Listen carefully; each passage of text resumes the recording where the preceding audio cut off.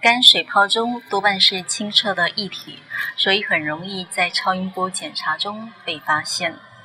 所谓的肝水泡，就是在肝脏实质内充满液体的囊状构造，它具有上皮细胞，可由血管内皮细胞或胆管细胞转生而来，是肝脏的良性构造。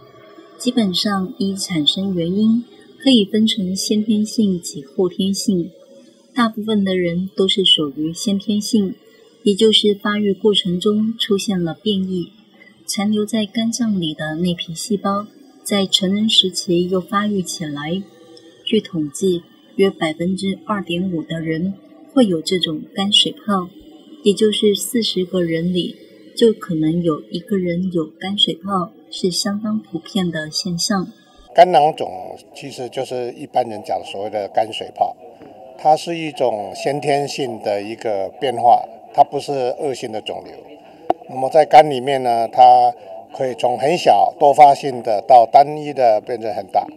但是不要紧，除非这个肝囊肿大到会压迫到，比方说压迫到你的胃，让你有症状，或者已经超过10几公分，不然的话不需要处理。